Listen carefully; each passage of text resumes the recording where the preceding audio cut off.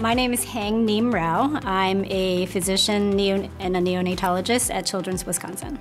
There's the medical component that, physicians are trained to do, but also trying to build that relationship and foster that relationship with the families is really important so that they trust us. They can leave the hospital feeling that their babies are in the best hands and feeling peace with that. I think that's what I work to really try to build. The babies, it is very different because your patients cannot speak to you.